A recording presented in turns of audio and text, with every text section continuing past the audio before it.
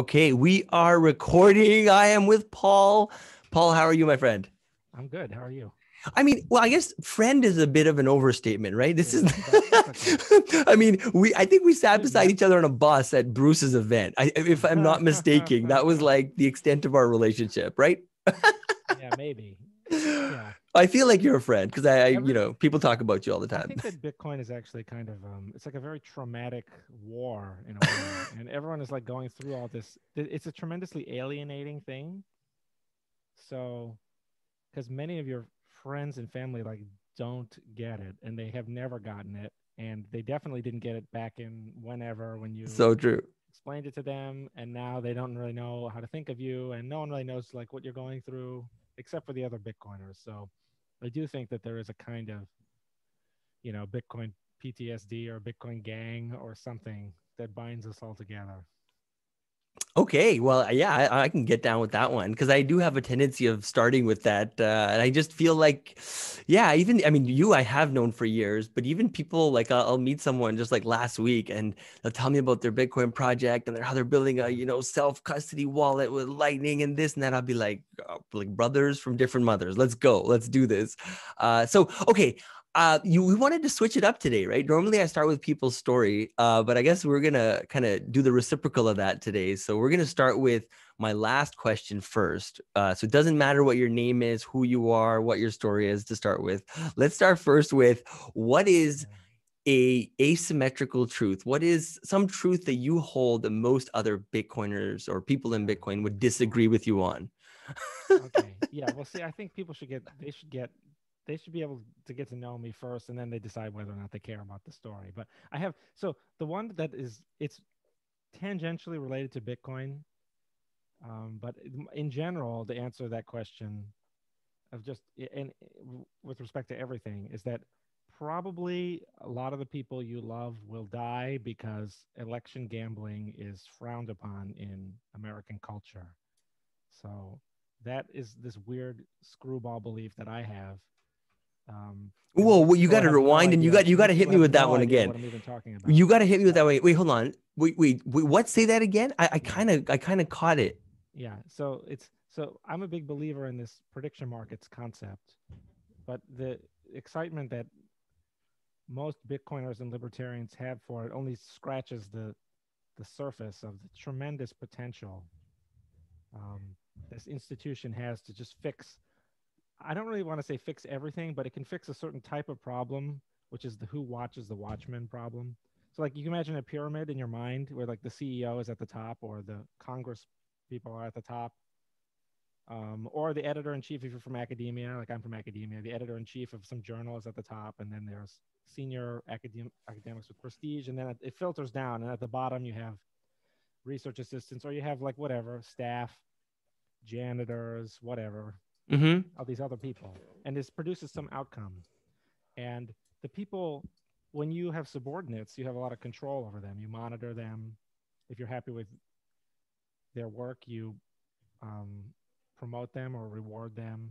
But if you're not happy, you can fire them. And people don't want to be fired, so they work hard. They work hard enough. They at least there's some feedback for laziness. They get kicked out if they're too lazy. But what about the people at the top? What keeps them accountable? And the answer right now is not very much. I mean, the CEO is accountable to the stock price, but it's very, very difficult. The CEOs, they're working every day. They're 24/7. Mm. Their brain is inside the company and they're touching everything. Everything that the company is, they have a hand in. And how can you possibly even begin to understand, like second guess their choice? Like you can say, well, the stock price would have been higher. The stock price of Tesla would have been higher if Elon Musk did this or didn't do this or whatever. You have no idea. The board of directors is theoretically in charge of the CEO. They could fire the CEO. But those are some people that meet like four times a year.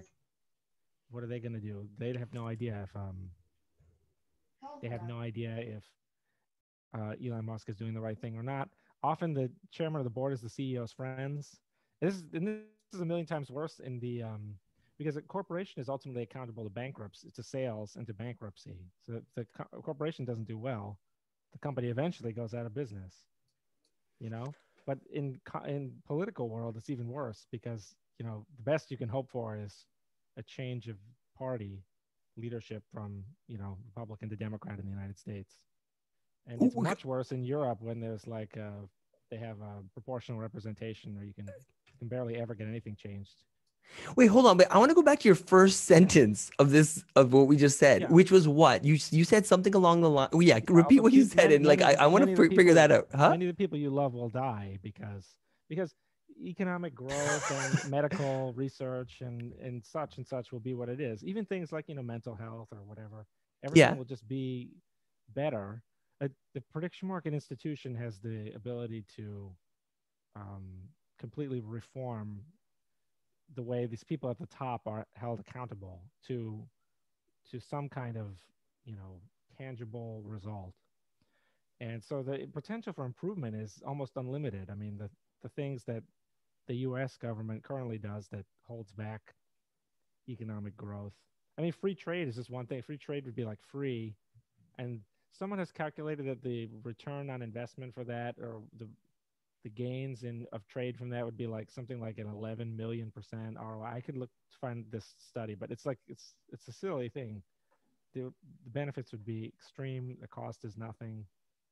That's just one thing, of many. Um, but the the kind of laziness and the kind of political games that people play, both within the corporation and in um, civic political life, that's all something that you could really stamp out almost completely with this one institution that we would have had naturally by itself. It's very old. It's as old as the hills. There's you can track. People would bet on who would be elected pope since like the 1300s, 1200 AD. There's all this, and they, of course, in the UK they bet on everything just for fun. But the US is this super important, super Puritan place, and it hates gambling, and it hates the CFTC has written, despite there's been like multiple papers by there's like a one called The Power of Prediction Markets. It's signed by like 30 people, including multiple Nobel Prize winners, arguing for deregulation of this institution, but it's regulated just out of existence. You are not allowed to even do this. It took forever to get like this special exemption in this one university. So bet people could bet like $500 maximum per person, which is not enough. All this stuff could be fixed. Even things like Fed policy or whatever you want to do, you could do it better with a prediction market. How? And we would have had it Why? accidentally. Why? How Because does a prediction market fix all of this? because the potential is untapped. So most people have only heard of like this one thing where it's like you win $1 if Donald Trump is reelected, or you win a different dollar if Joe Biden is elected. And you have these two things, and one of those two is going to be elected. So um, they trade in the marketplace, and they trade. Maybe the Donald Trump shares were 30 cents on the dollar, and the Biden shares were 70 cents on the dollar. This would indicate that Trump has a 30% chance of winning, Biden has a 70% chance of winning. And so that's what people are used to. Well, even that, people have a big problem concluding that this represents some kind of objective knowledge, um, and that if people knew somehow that Biden would win, they would all sell the Trump shares for 30 cents because they're imminently worth zero. They buy the Biden shares for 70 cents. They're imminently worth $1, so they can get a huge ROI in a few days. 70 cents to $1. Um, but this idea, the idea of just aggregating all the information on one topic, like even something like what will the global average surface temperature be next year as reported by this NASA satellite, like if you wanted to do a global warming type thing. Global warming is this abstract nebulous thing, whereas you can make it concrete with some measurement. You say, here's a satellite, it's going to measure this thing. Now, maybe you don't care about the satellite, or maybe you don't care about how NASA calculates surface temperature abnormality. But you see, then the conversation can at least make progress. You can say, well, I have a problem with this satellite. And they say, fine, what about this other satellite? Or what about 20 satellites? We'll average them together. Or what about some other thing we'll do? We'll take the National Weather Service from every country or whatever. The conversation will make progress. But most disputes really aren't about anything. They're just about, who gets respect from whom. And they're this is petty kind of monkey politics. Um, from the Stone Age that we can't shake off. But in many other domains, we just shake it off. Like when you're trying to install plumbing in your house or accomplish any normal task, you just say, well, does it work yet? And you just keep changing it until it works. But we haven't been able to shake all this politicking off. But this is just narrowly with one dimension. You just say, okay, I'm just going to measure what is the surface temperature going to be next year or 5 years from now or 10 years from now. You can say, this is going to pay 1 cent for every surface temperature abnormality in the year 2030 or something. And then, you have to calculate time value of money a little bit. It's a little confusing, and opportunity costs if you had invested in the stock market. But basically, if that number starts going up all of a sudden, it means that people think that the global surface temperature is going to be warmer. So it kind of just ends this dispute. But if it plummets or stays the same, then people think it won't be much warmer, and so the problem isn't as big of a deal. Now, the issue, though, is this is just with one dimension. And when you change this from one dimension to several dimensions, you solve a lot of problems. So a lot of people will say something like, sure, we won't have a lot of the global surface temperature abnormality in the future will be low. The problem will be solved. But that's only because we'll do something about it. We'll pass whatever, the carbon plan or whatever it is. So it doesn't actually solve any problems. Or people will say stuff like, sure, Hillary Clinton is trading this. People said this to me 4 years ago. They say Hillary Clinton is trading really high. That's just because, she's so evil and sorceress that she's going to win, and there's nothing we can do about it. It doesn't say anything about whether or not who should win or something like that. But you can break this up.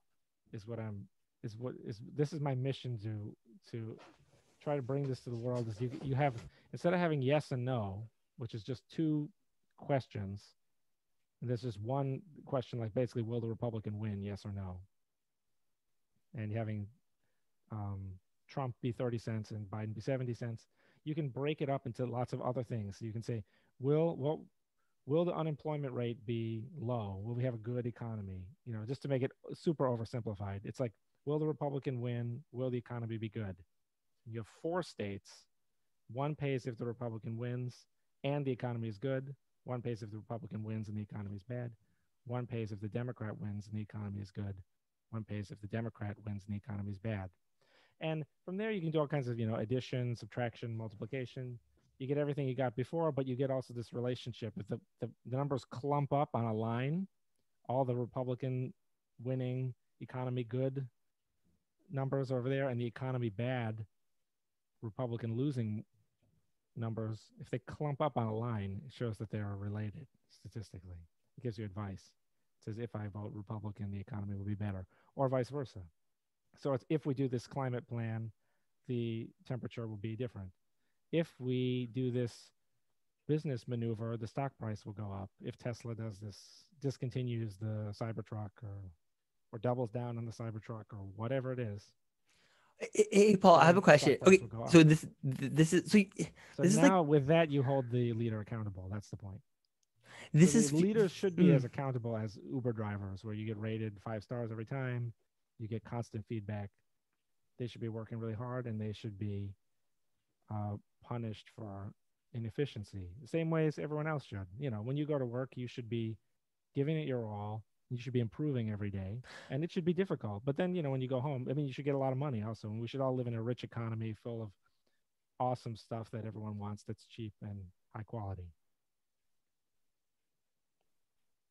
Okay. Yeah, I know that was kind of. So this is about prediction markets, right? So it's about yes, predicting the future, right? Which is obviously interesting and fascinating. And so my first question is that why is this seen as gambling, or why is it illegal in some countries? Like that's my first question. I mean, why? Like, I mean, if people you're not hurting anyone. Like, if you and some other dude want to. Well, we and anyone who's libertarian has been like.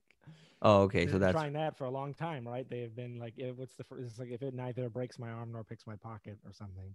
Right. This is the struggle. Yes, this is the struggle of all people. I mean, over time, I think, against, against Tyranny? tyranny, collectivism, No, no, but like why? What was, I mean, there was, must have been stigma. something that Well, happened or something over went wrong. Is it like, but I'm just trying to think, some like, how things do they have gone wrong. Yeah, conflate? there's a long history, but Oh, as I okay. said, there is a long history of actually doing the betting. Um, People have been betting, on who will win the UFC election for fights. pope and all these other things for hundreds of years. Oh yeah. I'm just saying, but people People have do bet. bet today even, Yeah, right? yeah, Like, I mean, I don't bet, yeah. but like people go on websites all the But time. there's been a long trend, like a long time ago, there was life insurance was seen as immoral. That was seen as betting that your spouse would die. So it was seen as very irresponsible, and it like interfered with the church. This was back in the Interesting. day when Mm. everyone in America was like lived in a little farm church community. If your spouse died, the church, the community would take care of you. So there was like suspicious. It competed with the other institutions of the day. But it is kind of weird, right? And even there is an idea, there's even a kind of trope of the gold digger spouse killing the person like for the life insurance money or something. The guy takes out a life insurance policy, big life insurance policy, and then he disappears in a boating accident or something. Um, Oh, dude, I know all about, I used to sell life insurance. I know all about it like so 20 it years used to ago. be considered immoral, but now it's not at all. Now it's if you have a family, it's considered quite bizarre to go without Hmm. life insurance. In fact, Hmm. it's flipped completely. All kinds of stuff. The stock market used to be seen as gambling. There used to be a phrase, gentlemen don't trade puts, which is truly absurd. This was about Chicago Board of Options. This is like Chicago was like in the middle of all these farms. Hmm. These people did all this banking in America with the Mississippi River and blah blah blah, and so they had to. There was all the seasonal variation. There was all this risk. So they got big into insurance, and they got big into like trading futures for crops and things. And this is like Chicago got big, and like I don't know exactly when this would be, like Gilded Era, late 1850 to 1900, I guess. I don't remember the exact dates, but Chicago started all this stuff up, became this big financial center. Um, and but there was this phrase that you weren't supposed to trade puts. Put is when you bet a call option makes money if the thing goes up in price. A put option makes money if the thing goes down. So a put is kind of insurance. But there was this stigma. It was like seen as wrong, even though it's laughable if you think about it for 2 seconds. I mean, think about it in international forex. Like, think if you're what if you're trading like the British pounds per yen rate, but you live in America. It's like which one is even a put and which one is even a call. It like makes absolutely no difference. But It that's doesn't even my make any point. sense. That was my next But question is like futures and all that stuff. Isn't that betting on the future to some extent? yes, well, see, So then why here's is the that thing: there's allowed, almost but then you're no not action allowed? that we take. Every action you take has some sort of, if you walk to the post office, you're betting that the post office will be open when you get there. It's like So so no, so there's where's no. that line? I'm not gonna No, but lie. that's my I've point. always stayed This is my away point. from gambling or even betting on these types of things because Yeah. in my brain I couldn't figure out like where does the world like where is it like like where are you Oh yeah. allowed? Like it just doesn't make any sense to me. Like it's Well, so funny. okay. It's like people aren't allowed to play games. Like games Well, bad. the issue is, well, there's a big difference. So if you go to like a casino, the odds are fixed and they're not in your favor. So something's up, because Yeah, everything is a negative expected value. So but that's why cool. is anyone there? Wait, Somebody else lottery, allowed. Yeah, a the lottery. lottery. The state in the United States, the state runs a lottery. Like what is It going on right doesn't make now? any sense at all. It's just a mistake, is what I'm saying. It's no different than with the life insurance and with the stock market. But Oh, stock market is important. I mean, life insurance is important because you should be able to provide for your family if you die, and it shouldn't depend on how popular you are, with your friends. That's uncivilized and barbaric, And plus, what's the guy who gets there first?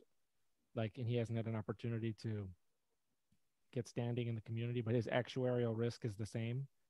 Why should he suffer in a world with no life insurance? But similarly, capital markets, you know, if you have a great business idea, should you have to work as a waiter or whatever for like 30 years and save up all the money to finally start that idea? Meanwhile, down the street, there's some rich retired person who wants a better return and they want to turn their money into more money. Why can't the two of you just link up? They can be the investor in your business. You can start it tomorrow.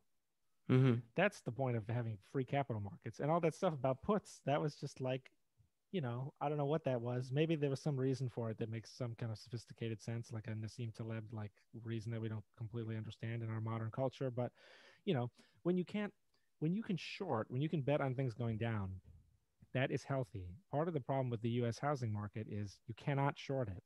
So when the prices go up, everyone starts buying, and they'll become house flippers.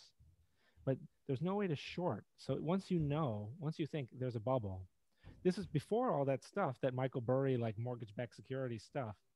Um, there was like you can't like short someone your neighbor's house. You know, you can't even take out you can't even take out like homeowners insurance. You have to have like what they call an insurable interest. But you can't bet that the houses around you will go down in price. Um, if you could, it probably would pop the bubble before it really got going.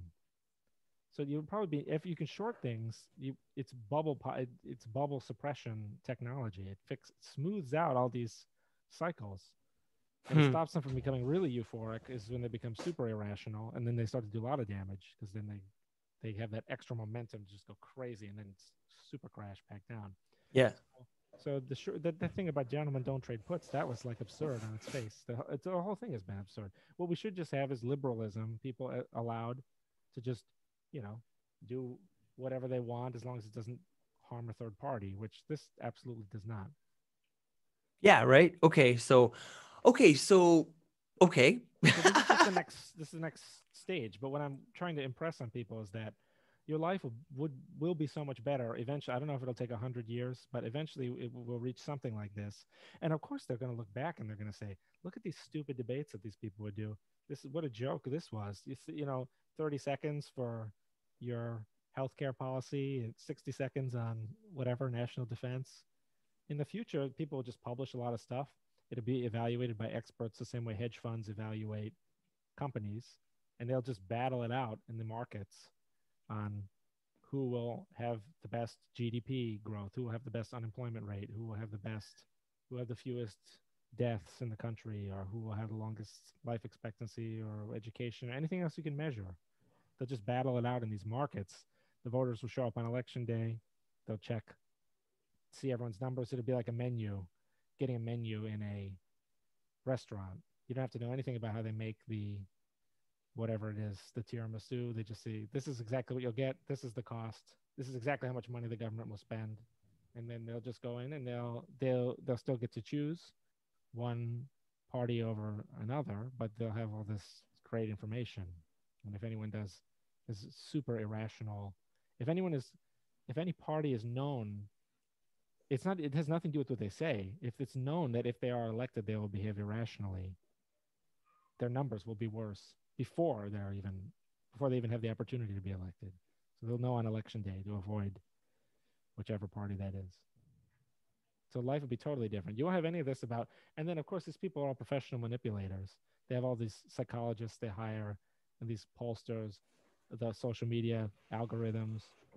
They have all this stuff designed to get into your brain with this emotional stuff about like like how you need to vote for this person, otherwise it's the end of your culture, it's the end of the world. Those people are coming, the poor people, the immigrants or whatever, the Jews, they're coming to destroy society, and you have to do XYZ. Or um, it's like yeah, this, you have to vote for this party because it's the only one that will be compassionate to this marginalized group, and only you, if you don't vote for this party, it's just because you're racist or homophobic or whatever. Not all of that is just because they're trying to buy election results with advertising and polling. They do all this stuff. They know everyone down to, they've got everything down to a science. They know all the neighborhoods. They know who's the single issue voter on gun control. They send them the gun control thing. The neighbor gets a completely different thing. They get a thing about LGBT rights. They know everything. The pollsters, they got everyone's credit card data. They got everything. So they're manipulating people into voting a certain way. And as we know, one way is through logic and reason, but that is expensive and not as reliable as all the cheap shots. So you have all this stuff about a father and son not talking to each other because one of them is a Trump supporter or something. All of that would go away in my fantasy world. This would be a boring thing like I don't know, it'd be like Crest versus Colgate. You go to CVS and you want to buy toothpaste. Both of them high quality product, both at a good price. If you decide you're tired of one, you just switch to the other. But since the free market is there, you can't, it's like you go in now, it's like you go in to buy toothpaste and it's like Crest is like $40,000 and gives you like brain cancer immediately, and Colgate is like $55,000 and um, you know, you die slowly of sepsis or something. It's like so these are like two horrible products and they don't improve. But if you just had this mechanism to punish the people who make it worse, then it would just get better over time as rapidly as possible. So that's my quirky thing, and not a lot of people agree with me, as you can imagine. It's not so I much that kind of people want to. disagree; they just like people like don't they don't know what to say to this. Okay, I want to make it a little bit like let's use an example. Okay, so Yeah, for sure. example, when Trump came down the elevator, I'm not even American, right? So it doesn't like I can't really vote or anything. But when he came down the elevator, I was like, I think within 2 days, I was like, this man is the future president of the United States. Like definitely, like 100%. I've met enough Americans to know that this man is the future American president. And my dad literally stopped talking to me. So Yes. how does your world and he did because he didn't believe that and he thought Trump was and every I think 1 week he was like this guy is gonna beat him and then no now it's gonna be that guy and one by one they all fell off and then Trump won. But I mean like yeah, but I'm just curious, so I just yeah, so how you Mm. would prevented that in your world. It's a mixture of a lot of things. I think it's my diagnosis of why that happened to you and why it happens to everyone else is a mixture of things. But I think all of them would be solved. Maybe not all of them. We have an instinct to you know pick leaders and like project ourselves into them. So if people have different leaders, then this is fine. But the the issue is, why does it matter? There's a lot of issues. Like, will he win? Like, I had friends like that too. I was at bar trivia with my friends, and they said there's no way that Trump can win. And I said, well, in the betting markets, he has like a 30% chance of winning. But but people don't even know what to say to that because they're used to a certain script where some you just think your guy is going to win. You can't see it any other way. The idea of even of putting percentage points on it is foreign to people. Hmm. But people couldn't believe that he had 30%, and then that was in 2016. He did, and then he won. So it's like you know that. So a part of it would be self awareness that you don't know everything, and it's like, why would you comment on like what if you wanted to comment on something like Tesla? That's your right. You could say there's no way Tesla is going to sell more than 20,000 cars of this type in a certain month. Hmm. But you see, like, it's like, who cares? Either that will happen or it won't. There's no, Hmm. like, there's no, people use politics as like a kind of stage so they can perform, they can show Hmm. parts of themselves to their friends, their allies. So that's part of it. But I would strip all that away and I would make it this dry, boring thing. You wouldn't even need to know. The politicians wouldn't even need to campaign. They just put out their stuff. They wouldn't even need to put out their stuff because the market, it's like a CEO. It's like when you interview a CEO for a job, you don't necessarily need to interview them. If you somehow secretly knew that they would be the best, in my world, you can make your little trades so that if they're chosen and they do a good job, you make a ton of money. But if they're not chosen, then you lose. Then you also make money. You can start, or you get a refund, so you lose nothing. And if the only way you lose money is if they are chosen and they do badly. So you can set up this trade. So the only way you lose money is if they're chosen to be the leader and they do a bad job. So then you can just without even talking to them at all, just if you somehow knew God visits you in a dream and lets you in on a secret, by the way, this is the most qualified person. You don't even need to, um, they don't even need to campaign or anything. So, and this is for CEO or for president or for whatever. So it would just be less salient in the culture in general. That's one thing. Wait, But another thing though is that just if you would just have a percent, that's what I'm saying. You'd be saying this guy's going to win, and your father would be saying no, he won't. But somewhere there would be 1% that some percentage value that's the same for both of you, and neither of you really have any basis for disputing it. Just like the Tesla car sales in a certain month figure, it's like there's a projection. You don't really know. You're not really a specialist. A lot of people, they know what their friends think. Do they know? Do they even know that only 10 or by some count 8 states matter because those are the only 8 swing states? Do they know that there are only so many persuadable voters in those swing states? Do they know what those people want? A lot of people, I have friends from Connecticut or friends in California. Those are both blue states. It doesn't matter what anyone in those states think, at all, to who's going to be elected president. And many of those people can't name they can't even name the senators or representatives in their own state. So you're talking about a future where like people's ideas and thoughts are like are measured over time, and whether they're. Have you ever heard of Ray Dalio? Have you ever heard of like Yeah. how he runs his like hedge fund? I actually interviewed at Bridgewater. Interesting. No, because I read his book, and it just strikes me as like something that Yeah, he gives it away to people who interview, not him personally, but the book. they give it to you if you come there. Yeah. Well, I bought it myself, but I'm just saying is like I found a lot of what so this whole idea of what was that he has this tool that he uses, I forget what it's called. Just radical criticism, and Well, they record everything, and they just everything is scrutinized. Well, scrutinize, but what I found really fascinating about it is he has this literally this tool that in real time, as he's hosting, let's say, a meeting with 100 of his employees, they're able to People give can him just say this sucks, be like, this sucks, is this is right, this is wrong, or whatever. And in the back, this like this would be like that. matrix like system is tabulating Paul. It'd be like this prediction markets. It'd be like if you're watching an NFL game and there's like a score and you see how much points are they likely to get, and the guy throws an interception and the numbers just in real time immediately. Yeah. And he talks about this world where, I mean, this company that he's built, where he's essentially like I said, you have a weight, and it measures over time how accurate you are. So if 9 out of 10 things you've always said is always like accurate, like you said, this is gonna happen, Bitcoin price is gonna go up, and it does, and you said this and this and this, they have like this way to actually kind of quantify this. Markets improve on that, but this is a similar thing. He's obviously trying to hold himself accountable the same way I think every CEO should be held accountable, which is like all the time and for everything.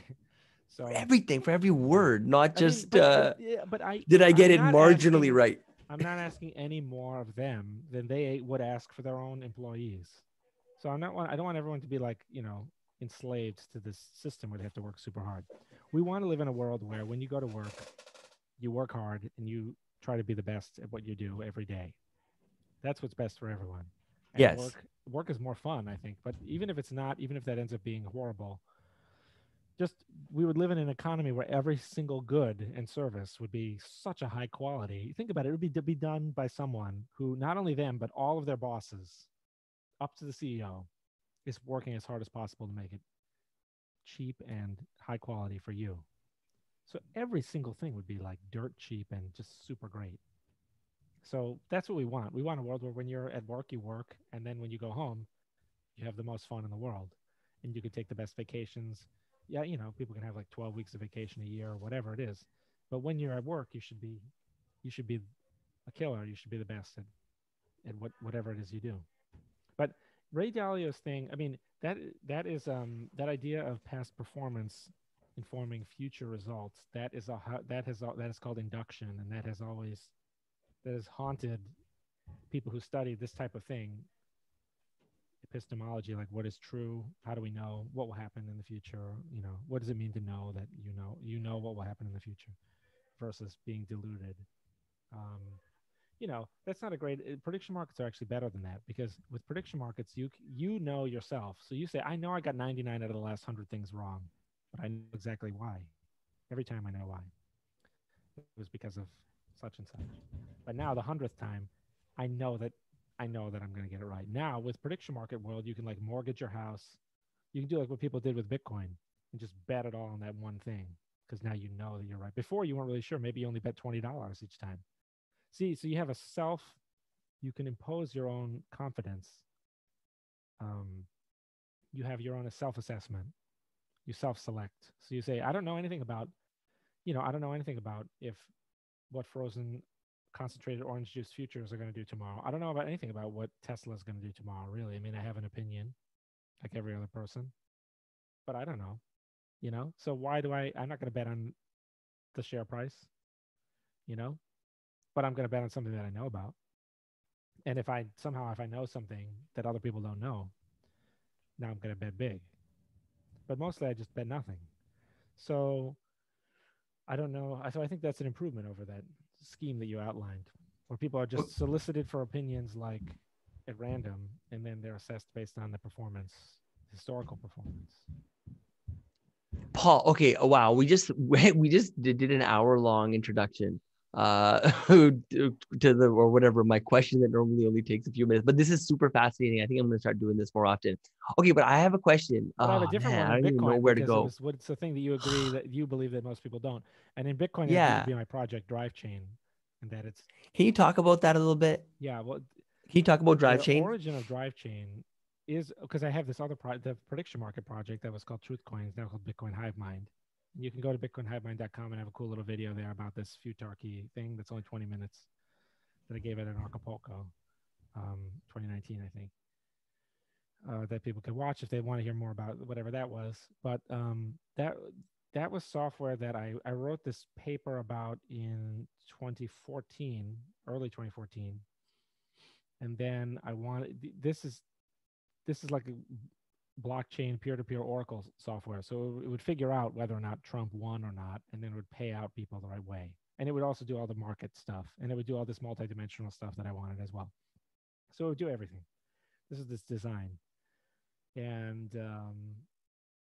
so then I worked. It's a long story, but I produced the software in 2015 as its own kind of blockchain, but I didn't want it to be an altcoin. And Blockstream was getting really big with the sidechains idea at the time. So I thought the Blockstream would come out with some kind of sidechains thing that I could use to bolt it onto Bitcoin. This was a long time ago.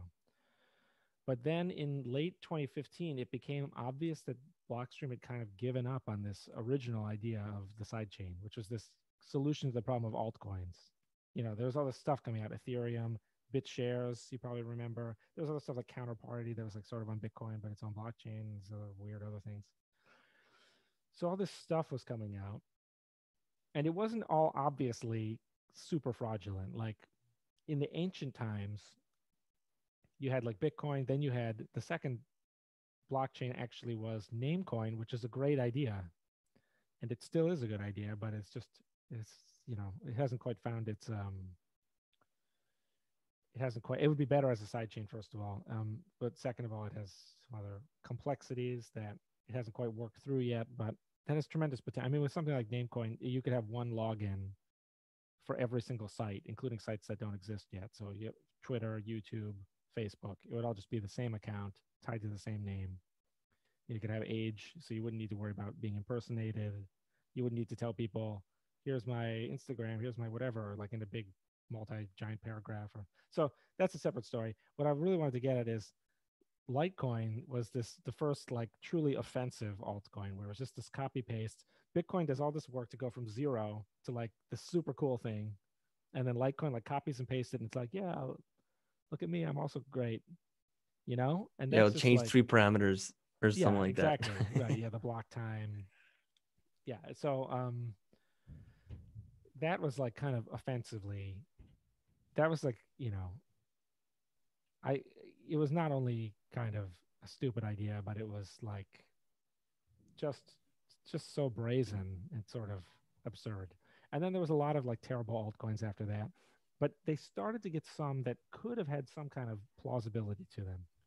And in fact, with we had stuff like Mastercoin and Counterparty early on. They were kind of weird, but they were onto something, which was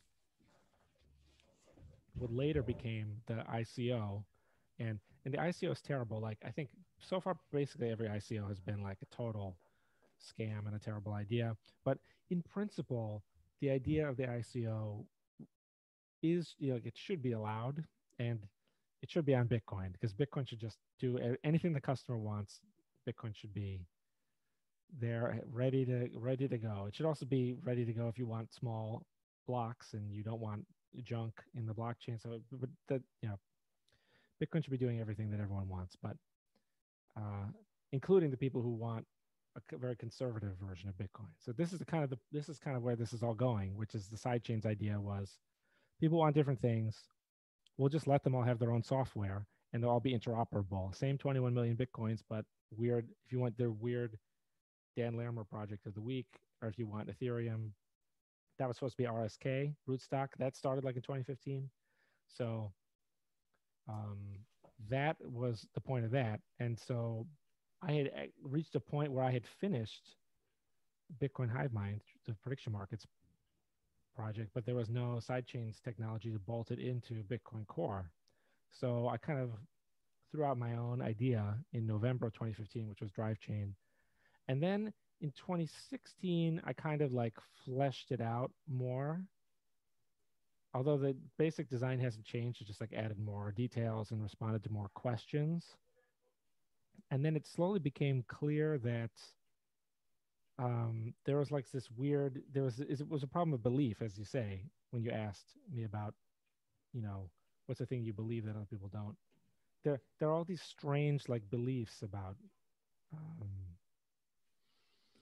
about side chains that actually would have prevented most of the people who were working at Blockstream at the time from ever even like finishing the project of inventing side chains. So I kind of like had to do it myself, and I also um, with DriveChain we built like the software that does these two BIPs, BIP 300 and 301, that do the sidechain that let Bitcoin Core send coins out to other pieces of software and get them back.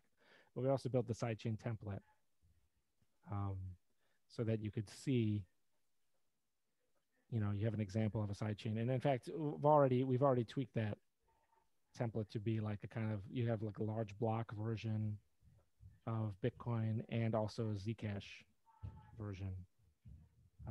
So we're kind of testing all that right now. But yeah, that's part of what I've been working on over the Wait, last. hey, Paul, I'm really interested in some of that stuff you just said because I did interview David from Mastercoin recently. I interviewed the RSK guys. Yeah. I'm from Toronto, so I obviously know. I interviewed Anthony Diorio, the founder of Ethereum. So I know all these things really well. But curious, okay, first of all, RSK, is that not a sidechain? Well, yeah, this is the problem, is the word has kind of gone crazy. But Hmm. I it if you yeah, did you see Sergio made a recent post, and he said that, see, this is the thing, is everyone in the when you get to the details, it's clear that it's aspiring to be a side chain, but not yet a side chain. So Right. in Sergio's most recent post about the different two-way peg the new two-way peg he had researched, he says that still the long-term goal is to actually put rootstock on drivechain, which is a sidechain secured completely by proof of work and by the mining process. So it's still aspirational. Do you understand what I'm trying to say? Yeah, yeah, yeah. It's And why? trying, but it's similarly to what Blockstream had always said about the federated peg, that was always supposed to be aspirational. That was like, we slap this band-aid on, we'll just get this so we can get something going.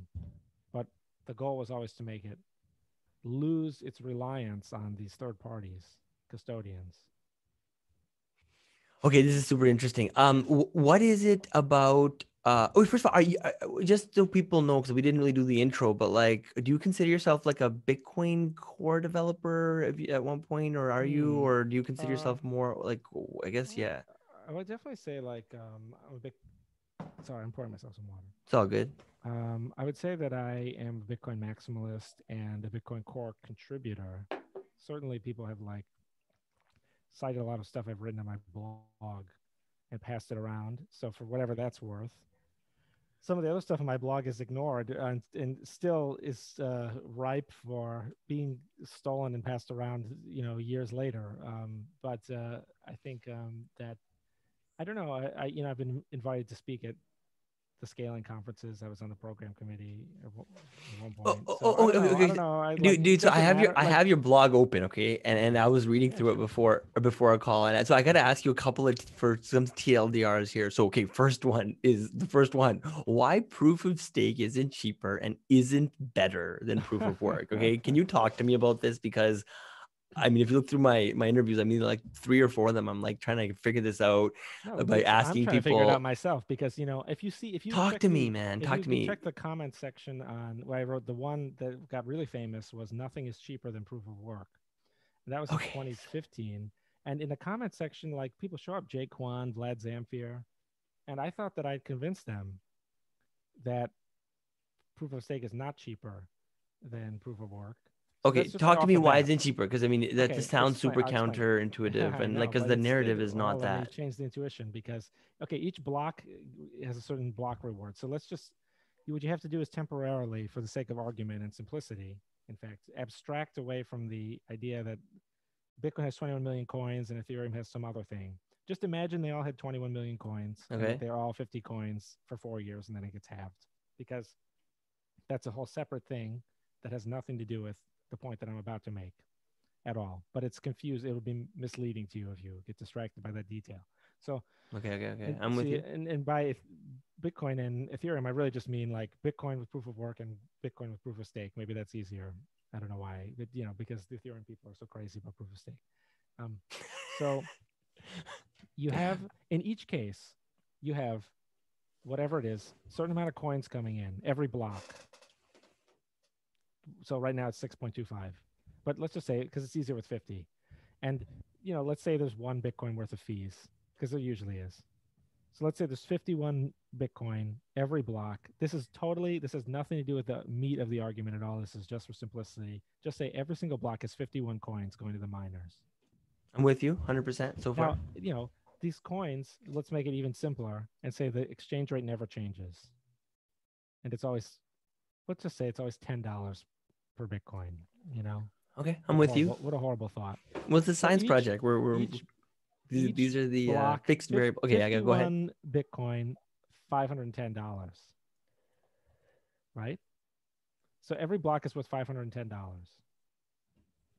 And who gets the block? Anyone can get it because anyone can join the mining process at any time. And even if they can't, anyone could join whatever it was that shortlisted them at some point. It's an open process. It's not like something where there are only 12 federal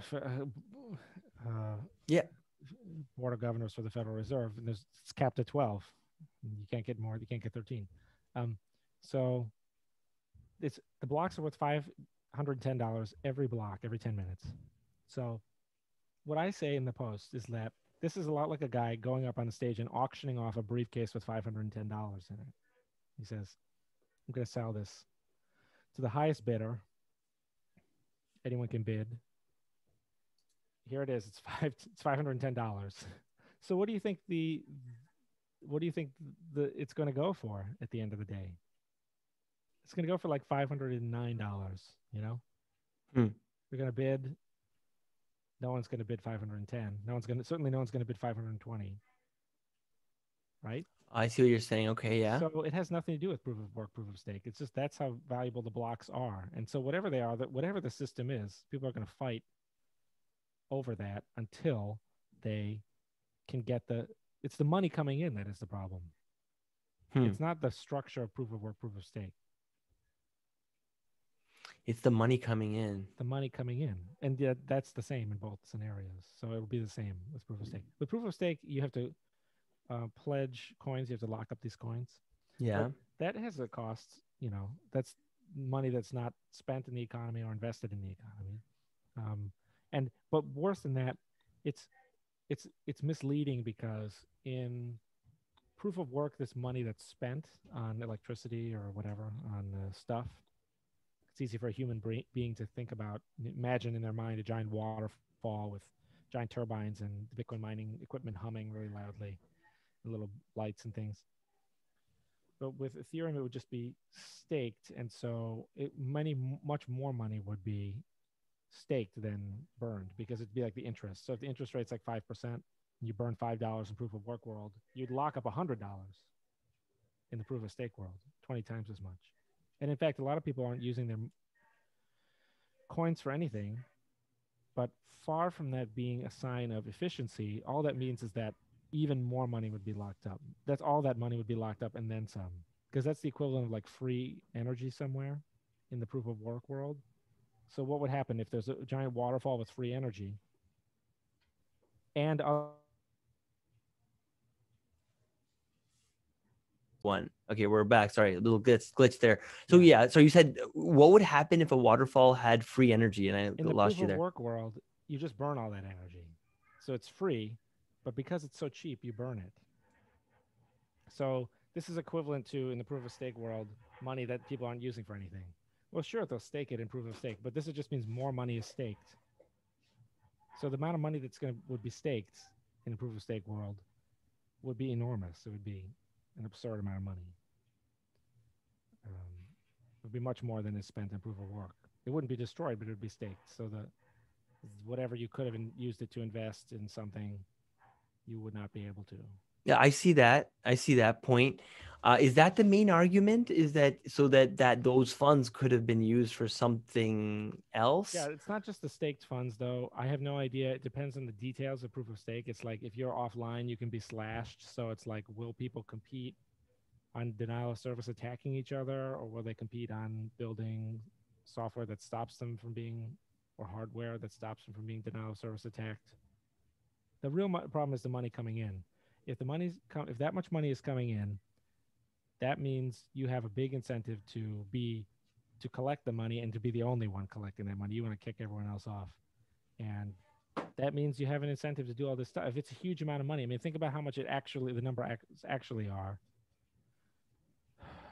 in Bitcoin. Where, I mean, how much is it? It's like 7 or 8 Bitcoin, $20,000 a coin. So already this is like 160,000. So it's like that's just, and then 1,000 blocks every week. So it's like hundreds of millions of dollars per week. Um, billions of dollars per year. So that's all yours if you can just knock everyone else on the network off, or if you can just give yourself a 1% advantage. It's like $100 million. So whatever it is, people will be looking for a way, and that is the real reason. But this is just one example that I just want to show that locking up money does have some cost. The fact that you can't deploy money in the economy, that is a cost. Probably more so than just some stupid waterfall that you're going to run a little bit more water through the turbines than over the top. But I don't know. The point is, this isn't like the role of the economist isn't to like actually chart it all out. It's just this equilibrium thing. There's a certain amount of money is coming in. So that's how much money will be wasted in quotes. See, that's $510 comes in. The auctioneer auctions it off. The person pays $509. $509 is wasted. It shouldn't be different in proof of stake. Everyone's attempt to convince me that it will be different, I haven't been convinced. So that's hence these posts. So that's why it won't be cheaper. As far as it not being better, there are a lot of problems with proof of stake. At a certain point, people have just stopped arguing. I think, though, in a way, the results speak for themselves, though, because proof of stake has been just 3 months away in Ethereum since like 2015. And in fact, I remember at Satoshi Roundtable 3, right?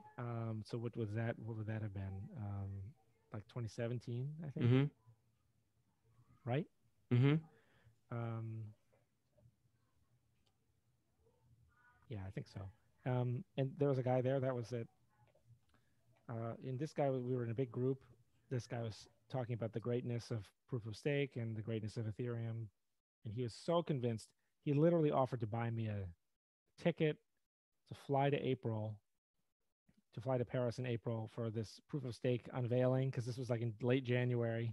He was so convinced, and he was like, and you can watch as we turn on proof of stake. And he was just brimming with confidence. And I told him, well, I've been hearing this for a long time. I've been hearing this for years. For years, people have said it's 3 months away. And all of those people have been just as confident as you. And don't you realize that? And he said, yes, I realize that I sound exactly like those other people, but this time it's for real. And that was April 2017, but still no proof of stake, right? So it's constantly delayed. I kind of even lost track, to be honest. But did something? So Ethereum 2.0 was unveiled, right, recently? Yeah, but isn't that just a coupon for? It doesn't do anything. It's just a coupon for the next when Ethereum 2.0 comes out, you can claim it. Interesting. So they got nothing to do with proof of stake. They haven't even gotten closer. They get closer every time. I don't know. What is it fundamentally that why they're not able to solve this problem? Well, I don't know. I think like they may be making progress towards solving it. I just think the results speak for themselves of how. Is it a worthy problem to because solve? It's not cheaper. That's my point. The whole point was it was supposed to be cheaper. You're supposed to avoid all this cost, but the cost is not a function of the fact that it's burning energy. The cost is a shadow of really what's happening, which is the problem that the blocks are valuable. Since they're valuable, people fight over them, and that fighting is the wasted energy. And the good idea from Satoshi was to not only make it so that that fighting contributed to something, which in this case is denial of service prevention. When you get a block header, you can check immediately. SPV mode also, that millions of people use today. You can check all the block headers in like half a second. This is 4 megabytes per year. You can check that you're on the highest work chain. So, but when you get a new header, you can check the header instantly. Just take the hash. The hash has the right number of zeros or the right value. You can check immediately. You just check 80 bytes. Then you know whether or not the person is a valid peer if they're a good guy. So not only just do that, but for them to make it cumulative proof of work. Now, every new link in the chain makes the entire chain more secure. That was a good idea. There's no real reason to, I think the other thing is people were concerned about the 51% attack. So there was a hope, like back in 2010 or something, if you go ancient Bitcoin talk post hunting, you can find some stuff about proof of stake. People thought, oh, this will be great. It's immune to the 51% attack and it doesn't waste any electricity. Like, this is the best idea ever. But I think a lot of the stuff about the 51% attack is also just a lack of confidence in Bitcoin and maybe even in like freedom or something or whatever you want to call it as well, because it's designed to be a process to keep everyone in line. And the whole 51% attack thing is like, it's like solving the wrong problem. The 51% attack assumes that you somehow know what's true in advance, and you can just, it's only a matter of convincing the other people that your way is the best. But the hash rate thing, the heaviest chain rule, that is this method for resolving disputes when like different parts of the world find blocks at different times or disagree over what should be in a block. Some people say that block is censoring me, and other people say no, it's not, and other people say you suck or whatever. So it's a process for like finding the truth. Whereas I think a lot of people just think in their mind, they think, well, what if this happened? And that's not what I want. How can I get everyone to do what I want? So it's kind of an anti-liberty thing to even worry about the 51% attack, but to some small extent, not to a big extent. But this was all the stuff that was driving people towards proof of stake in the past. But I think it absolutely is not. If you're smart enough to work on something like this, you should do something else.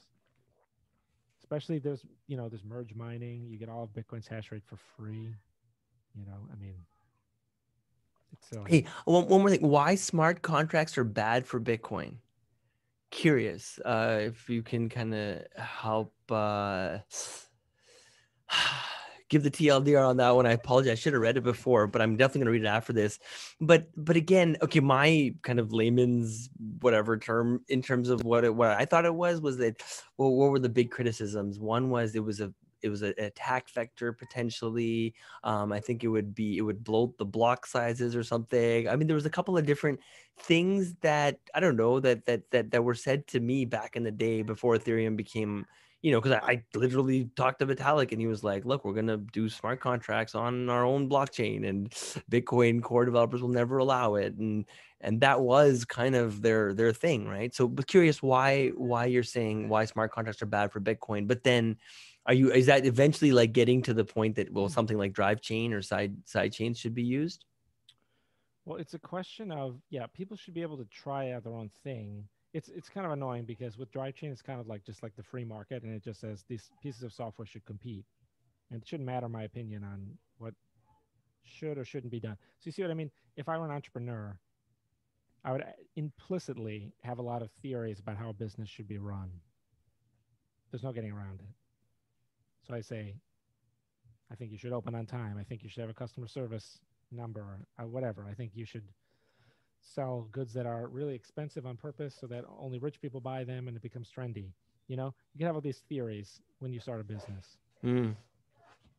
That's different from saying with drivechain is like saying there shouldn't be a monopoly. It shouldn't just be Bitcoin Core or, the desolate wasteland of competing with Bitcoin Core, starting your own altcoin or whatever.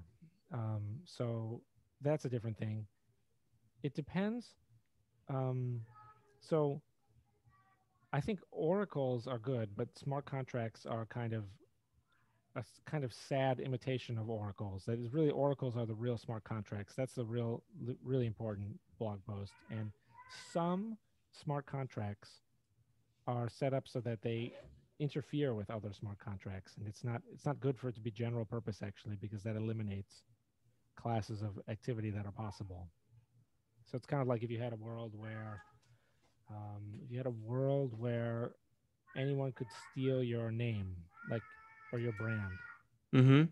Uh, Sorry, but a yeah, I little can bit hear of some people in the background noise background. there. Yeah. I'll some just people mute are my having side. some people are having fun. Okay. What was I saying? So if imagine that.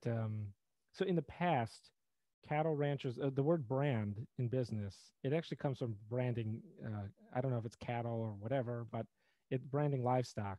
They would literally brand them with a literal brand, and then because then they'd go out and like graze, and then you have to get them back. So you let them out into like the world where you couldn't have. Where there was some part of it that was uncontrolled. They'd go up to graze in the pasture, and then they get them back. And then you had to make sure that you only took back the ones that were yours. So there were all these rules about you can't take someone owns a certain brand, like a certain piece of information, Mm-hmm. because you couldn't steal. You couldn't say, "Oh, this is my brand." There had to be some kind of if there was a dispute. Oh, this brand is mine. This is mine. They had to. So you had to like go and register them somewhere. Mm. So in that world, if you couldn't do the brand registration technology, then it would be impossible to have property rights over cattle in that particular way. So sometimes if there's too much freedom, um, it only means that complexity isn't possible, Mm. and so there's a limit to how much whatever free enterprise you can even have. I mean, one thing that's caught, I think a lot of people's attention is, have you heard of, what is it called? Oh my God, Uniswap? Yes, I've Have you heard of heard it. of these guys? I don't know a So I lot mean, about it though, but I've well, heard no, of it. I guess I guess what I'm getting at though is that like so the Uno Coin, the company I started in 20 whatever 13 2012, were like a centralized exchange. I'm not gonna lie, I've thought really deeply about building a decentralized exchange, and you know what I mean. Like, I mean, I Yeah, shared so with have you I. before our call about this whole notion of what happened in India. I won't go into it, uh, but I mean, yeah, I think about like how can the world function without a centralized entity a lot, and so Uniswap to me kind of, I mean, they're doing more volume than, I don't know, and some days more than Coinbase, more than Binance. So this project like Ethereum that I've been super critical of, many have been critical of, in my eyes, in some like ICOs, yeah, I get it, super scammy, try to stay away from as much of it as possible. But something like Uniswap, where they're just enabling like peer-to-peer trades, it seems like a legitimate kind of Yeah. cause. And I guess where I'm going with this is that I know some people have kind of forked it to build it on RSK.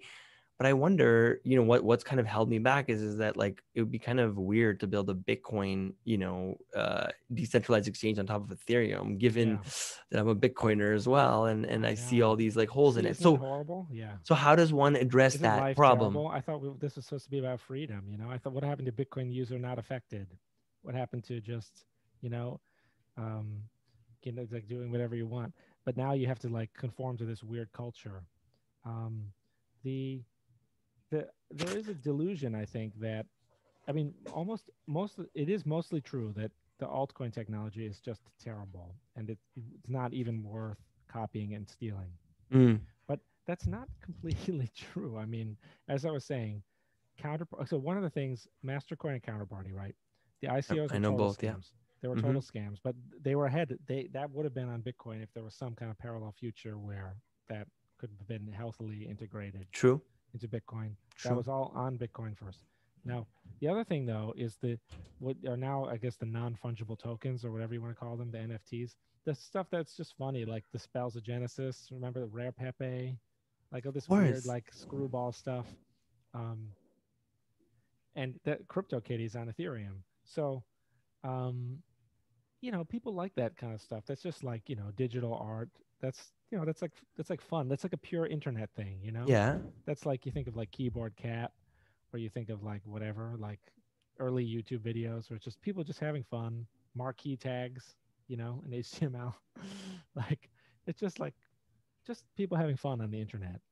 Um, that was so there was all this stuff that was tried. A lot of it was bad, but some of it is good. And there's, I think, increasingly there's a just this delusion in Bitcoin that all the other stuff in all the other coins can be ignored. And there's a lot of great stuff. Like I like David Vorik's SIA project. You just type in 12 words and it just can regenerate your hard drive. It's like that storage idea, the like bit hard drive idea. So it's like pay people to store all your files. You can get them all back from the blockchain. Um, but and then there's like the Zcash stuff, like the Monero Zcash stuff, like other stuff for people who want to mix their coins so that they don't have to just do. Right now, you're like stuck with CoinJoin or like Whirlpool. You coin join with like 5 people. You have to pay a transaction fee every time, layer one transaction fee. It could be easily sybiled. You have to pay the Whirlpool fee if you use Samurai. Whirlpool. That's great. I mean, everyone knows that you're doing it. Everyone can see on the blockchain. That's a coin join. Um, Stuff like what Monero and Zcash are doing is better than that. If they're the people talk about liquidity, they say not a lot of people are using XYZ, so it's worse. But the technique is either better or worse, and then you get all of the users. If it was all smooth, it would get the users, and it would get the liquidity problem is that's a chicken and egg problem. So there's other great stuff,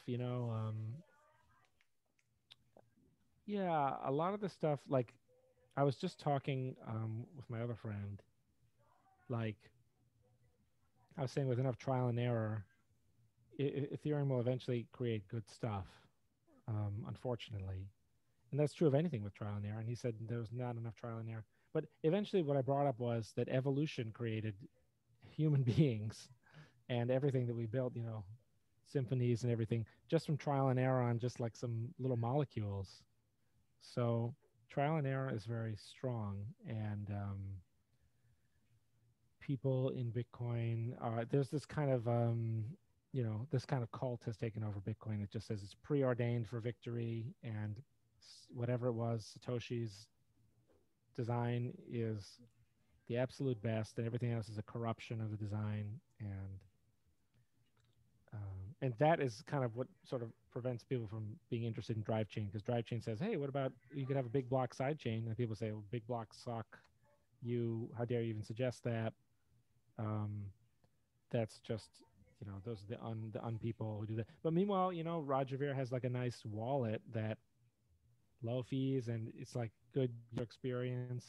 So the point of drive chain is that, similar to prediction markets, it's kind of a utopian thing in my brain. It's like in the drive chain world, you know, no, none of the Bitcoiners hate hate Bitcoin. Excuse me, hate Vitalik or something. Is what I'm trying to say. Is they're like, well, we have this weird guy Vitalik, but he's got this crazy Ethereum project that's kind of cool.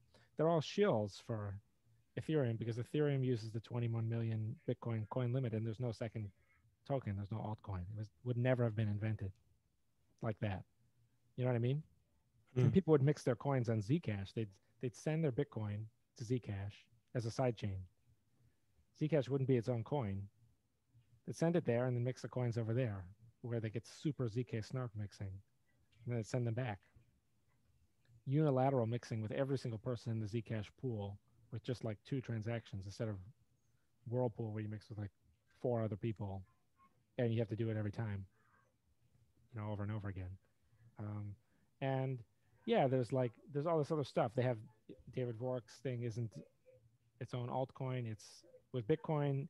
All these things are Bitcoin projects. So everyone is on a team. Everyone's actually supporting each other. Everyone's shilling. Someone like whatever, whatever, like Pierre Rochard, Dan Held, Mm. they would be like shilling Ethereum. It would be a topsy turvy world where, and vice versa, because demand for Ethereum would be going into Bitcoin, and the public right now, I think, is sort of like kind of baffled by crypto. They're just like, you know, what is going on? They don't know what to do, and they're like, I'm going to wait until they figure this out before I invest. But in the drive chain world, it's unified. There's just the only one thing to buy. There's lots of software to try out, but there's only one unit, the Bitcoin, and there's only one lower thing to settle to. There's one small block to settle to, and then there's Roger Ver is using the large block sidechain, and then no one has a problem with it. The same way they have this vitriolic hatred of Bitcoin Cash. So the drive chain world is like a totally different world, very much like the prediction markets. Well, everyone should just want to live in my head where everything is great. Everything is great in here. Well, why isn't drive chain okay? Wait, so is drive chain where you want it to be, or are there still some things that the core developers need to do to kind of enable the full Well, vision of yeah, it? it is a soft fork, so it's like SegWit where it has to be activated. But we haven't quite finished it. I keep Mm. tinkering with it, and I'm kind of lazy about it, and I'm kind of a perfectionist about it. But you can go and try out. We have testnet software, so anyone can download it and check it out. It's great. You go to drivechain.info, and it's right there. You can find the downloads page. The link is right at the top. But And is it like is it kind of like a Turing complete environment? Is it well, like it that is. in Turing completeness is a phrase that has been like beaten to death by yeah? this community, and I don't know if we should continue using it or not. But you can send the coins to any piece of software, so just passively, it is universal. It can simulate any altcoin, and so since it can simulate Ethereum, it it has access to Turing complete scripts or Turing complete anything. Okay, and yeah, and so the SegWit comment about how it needs to be soft fork. So, what like is that something? I mean, but it seems like is there hostility in doing that, or is it kind of like obvious now? Like, are people like, okay, well, we would need to I, do this? I honestly think people are baffled by it. I think, well, there's a lot of PTSD from the last soft fork. You can see even with something like Taproot that's very, very popular among the elite developer communities, it's like the slowest thing possible. In fact, I remember it was Sushi Roundtable 5, maybe. I get them all confused, Hmm. but I think it was at least, I think it was maybe at least 20, it may have been 2018. I think it was 2019 though. I'm gonna say where they said by the summer. Someone there told me confidently. Said by the summer it will be activated via BIP9. But they were wrong about that. Obviously, we're blown way past summer 2019, and still nothing in sight. And still, what people propose is some of these proposals have an activation timeline that is like 3 years long or something ridiculous. You've seen some of these, right? Where it's like Hmm. we try BIP9, then it like stalls, and then it activates via BIP8 like after 12 months after that. It's like 2023 we'll have Taproot, you know? So um I'm not sure. Maybe the protocol has become ossified faster than anyone thought. But I really, what I think it is just people are baffled by it. When people do critique it, it's clear that they have no idea what it does or how it works, which is why I've worked very hard in the to to help make the GUI better. So if you use the testnet software, it should at least be possible. Ideally, it'd be, I don't know, I try to make it ideally in a certain way. I think it's easier for people to figure out exactly what's happening, but that's for them to judge and not me. But certainly when you go and you like make a deposit, you see the deposit to the side chain. When you make the withdrawal, you see it shows up in like a little queue, it shows up in a little thing. Those little boxes with question marks, you can like click on them, and then this explanation written by me will show up and explain what is going on. So I tried to work on that because, and I continue to try, present tense, because that's what I'm working on, is making this as a kind of demonstration. And then I think then people will be in a better position to look at it. Um, and then, yeah, I plan on making like a little like video, like one of those little videos to like, because all the videos I currently make were to address expert audience. So criticisms from Peter Todd, Greg Maxwell, whatever, like people like that, Matt Corallo, whatever. So that's like the intended audience for like stuff like that, and it's like extremely theoretical and weird. I have to make like the just like the little bit, like, you remember that video that Peter Todd made back in the day, the Keep Bitcoin Free, and it had like the dorky little xylophone, and it was like, but it was a great video, but it was about I the don't block think I size. saw it. I Oh, interviewed. Well, it's you it, mentioned it. Yeah. I did. I saw it. It's an immensely controversial video, but it Hmm. was a pretty good video. It's like short.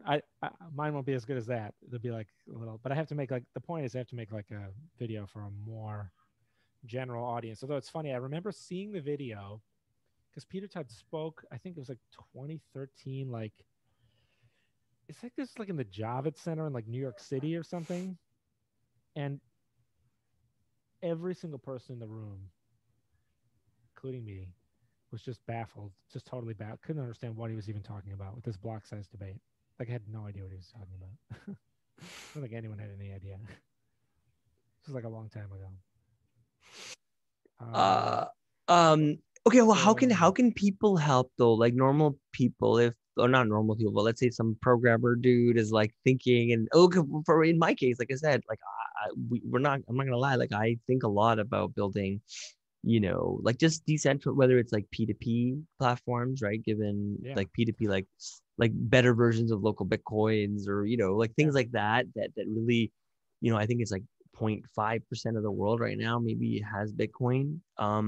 And banking can sometimes be a big challenge. And so we've seen how, how that can be obviously devastating. And so I think a lot about like how do you make it so that, even in the face of tyranny, we're able to commerce yeah, between one another. I think that is absolutely. a very noble cause, but I also don't like the idea of building highly, I guess what's the word, subversive, technology on like a server that sits in my house or something. Like I'd rather, Right.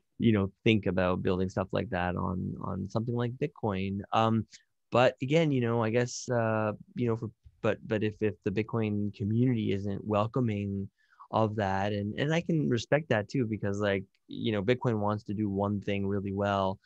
It always struck me as like side chains as like, and like drive chain as like a very technologically responsible way of fostering innovation Yes. and simultaneously preserving the core Exactly. benefits Right. of That was Bitcoin. the real, when drivechain really got going. It was like 2016. The block size debate was going crazy. Ethereum, the price of Ethereum was going crazy. People in Bitcoin were like depressed. This is what they called the long sideways or whatever, from like 2014 to like 2017. Um, the and but was in particular, what was absurd about it was explicitly with all sidechain designs are known to me that are not like some secret mandatory hard fork or some. This is like technical and weird, but the point is basically you with sidechains, you don't want the full node to be responsible for the sidechain. So you have to ignore some stuff over there, but you can't ignore everything because then it just becomes an altcoin. So the middle ground was this SPV proof concept. And so the sidechain only has SPV security, but on it you can do whatever you want. And it just became absurd because the small block people hated SPV security. They hated it. And the large block people loved it. They were just in love with it. Every single time if you brought up anything on Twitter, they'd say, blah, blah, blah. The longest chain will never contain that because someone will raise the alarm. It's super easy to identify if a block is bad or if a transaction is bad. They loved it. They loved SPV. So it was the perfect thing because with side chains, the large block people could have their own SPV side chain and it would never bother the main chain at all. The main chain could stay small block. Do you know much about Everyone, Liquid? Do you know much everyone about could have gotten what Liquid? they want. Yes, I do. Just thoughts. Isn't that a side chain? I'm probably No, like, so I isn't it mean, supposed to be, or was it? it's It's no. As I said, it's aspirational. They say mm, I have another post on drivechain. I can send it to you. The drivechain has its own blog, and then I said, "Is Liquid a real side chain?" Question mark. Greg Maxwell weighs in, um, and that one's short. But the no, Liquid is like a custodial multi-signature wallet that holds BTC, but it's also this other thing that has a federation of servers that has its own kind of like counterparty like thing. Um, Now, Bitcoins go in and they can come back out. But when they come out, it's only because X number of people in the multi-sig agree that they can come out. There's a little bit more to it than that, but the reason that it's not what was originally envisioned is that it doesn't solve the problem of altcoins. It's not if can Roger Ver use Liquid to create a large block version of Bitcoin Core, and then because he would have done that and send coins there, and then Bitcoin.com would be shilling that thing. No, but Liquid is custodial. That's the other thing too. Is there's this group of people who own the coins, and those that's a list of names and addresses. That's no different than what the stuff that Bitcoiners used to laugh at, like when Dan Larimer and Vitalik, they would do stuff like that, where they'd say, well, like delegated proof of stake was like that. That was like, well, the couple people have servers, but it's not a big deal because the servers will only be used if XYZ happens. That's just a quick hack that they threw together because they thought they would later do the real sidechain thing, or what Greg Maxwell says, the true two-way peg. So there's a video, he clearly refers to the true two-way peg in contrast to Liquid. Liquid is only this temporary sort of stopgap. It's not, and you can see why you can't use it. How can you use Liquid to send? How can I use Liquid to make turn complete transact? How can I use it to make Z address transactions like in Z with ZK snarks from Zcash? How can I use it to do the prediction market thing that I want to do? If I could, I would have just done that. I wouldn't have needed to do it with drivechain. The only reason I bothered with drivechain at all in the first place was because I was working on this prediction markets idea. If I could use Liquid for that, I would have done that. yeah, And yeah. know that because you know that you can't use Liquid for these other things. And when you put it into Liquid, it is owned by those other people. It's no different than if you had Mt. Gox and Mt. Gox had a server that was secured with multiple like SSH keys or something. Hey, Paul, have you looked at Solana at all? Just curious if you heard about these guys. Yeah, but I can't quite remember it. You have to refresh my memory. I have looked at it. They're out of what's that chip? Qualcomm. It's like, I don't know, a whole bunch of guys out of Qualcomm. It's like proof of history, proof of I don't even know. It's anyways. But I have a question. So given that problem statement that I was mentioning earlier, is like building, decentralized applications. Let's say, within the exchange space, whether it be fiat to crypto, whether it be crypto to crypto. If someone were to embark on that, like today, what would be their path to, or optimal path towards like building something, you know what I mean? Like is it Ethereum then at the end of the day, just because of all these like the facts that you don't, huh? Yeah, I empathize with it. I mean, it's annoying because there has been in the drive to safeguard Bitcoin Core from this corruption, there has been like a Mm. lot of suppression of creativity, you know? Mm. So if you want to just try something that's considered fun on Ethereum, but it's considered like a nasty attack in Bitcoin, you're not supposed to try until you're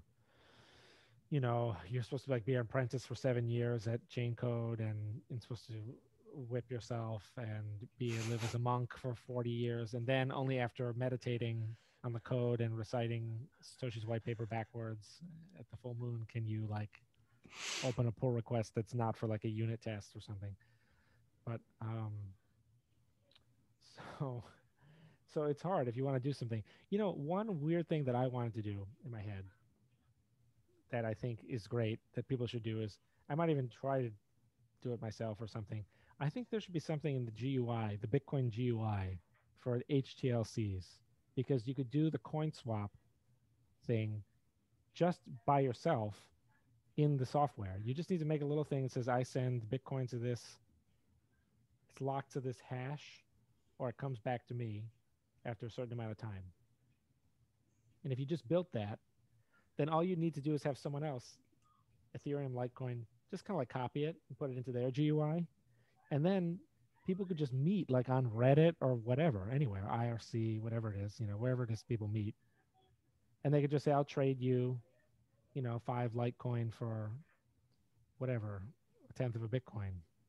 Um, and then you could just do it in the software, and you'd have a cool little GUI, and you'd lock it to the same hash. So one person would go first, and then the other person would go second, and then you could just complete the trade. So then you have basically shapeshift or side shift, or a lot of what maybe Coinbase does. I have no idea the figures, but the point is you could do it on your own, and then maybe that would be something you would Jeffrey Brito or whatever would say to Congress. They'd say, look, hey, they already do this. It has nothing. So that's why you have to allow shapeshift or whatever. You know what I mean? You get where I'm Mm. coming from? And then from there, it's actually pretty close, because if you have something like Tether, and I'm very skeptical of Tether. The whole time I've been wondering, like, when is the Tether thing gonna come to some kind of bad end? But so far to them, they've done okay. But the point is, if you just have something like Tether, Tether is and counterparty, right? I think they later Kind moved of. it onto everything. They moved it. It's on Yeah, Ethereum. yeah, It yeah. was on Mm. Counterparty via like Mastercoin or something. Um, and I think it was Mastercoin protocol, and then it's on Ethereum, and it's even on Bitcoin Cash. So it's like it's kind of moved around, which is probably smart. But it's on all those things at once. And the issue is, um, if something like that exists, or even if it's like Amazon gift cards or something, just something that's a cash like, if you could just HTLC with that somehow, you know, Mm. if you could just, if somehow you could get that to do HTLC, then you have the decentralized exchange. And that's it. It's just another little tab in Bitcoin Core or in Electrum or whatever your own wallet that you make. You're talking about like a crypto to crypto still? Or are you talking about like It the still local is Bitcoins? crypto for Tether. It would still be crypto to crypto if Tether Mm. is considered a crypto.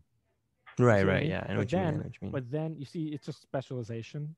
So that's all from the comfort of your own home, possibly behind VPN or Tor or whatever. Okay, so that's great. And then all you need is that last link of converting US dollars to Tether. But and back, but some specialist could do that. You see, Yeah. if you would need it, as long as it were possible, you wouldn't necessarily need to do it. You would just say, I'm going to keep this in Tether because it works for me. And then only a specialist would have to actually swap them back and forth. But I was saying with the Amazon gift cards, maybe you could like make it even further. Paul, we kind of just like riffed on all these like super, I'd say relevant, interesting, crazy ideas, but we didn't really. I mean, we're kind of at the end of our time. We didn't really cover any of your story. But we did Oh cover yeah, your projects a little bit. I was gonna say, dude, if you're down, I really enjoyed this conversation. I'm not gonna lie, it did make my brain hurt a little bit. Just because you made me think, like, you know, if you had like a little processing meter on my brain, it was like it was at 90, it was at like red the whole time. Normally I'm a lot more like, just like, okay, I got this because I got a formula, but you took me out of that. It's all good. I like that. I like that. Okay, so dude, I was gonna say, I'm down to do a follow-up, you know, and do more of a deep dive on your story if you're even interested. Yeah, sure. I'm also down to do, you know, like a private meeting as well, because I'd love to chat with you further about some of these ideas. But where do people find out about you, you know, the great work you've been doing? And like, is it Twitter? Is it like is there a I'm on website that you? Twitter. I'm Mm. truthcoin on Twitter. TruthCoin. This is my name is very difficult to spell, but I think if you want to learn the sites, all the websites link to each other. So I have truthcoin.info is my blog. Bitcoinhivemind.com is for And Truthcoin bricks is and your mortar. ICO, right? No, I'm kidding. Yeah, it's just a blog. It's a blog. I'm kidding. I'm kidding. We, And Uno Coin, we get that all the time, yeah, so it's okay. and Yeah. drivechain.info. So, but those are Drivechain.info. the Okay, three awesome. sites. They all link to each other, so you Sweet. can find them. And then on Yeah, Twitter, you're at yeah, Truthcoin, right? that's right. Okay, okay, okay. Awesome, man. Well, I know, like I said, yeah, if you want, like, we can do another follow-up some other time. With that said, any last words, or should we bring this one to an end? No, no No, last words from me. no last Only words. first Why? words. Wise words of wisdom? No. All right, Paul. I think you've already hit us up with enough of those. Okay, I'm gonna kill this.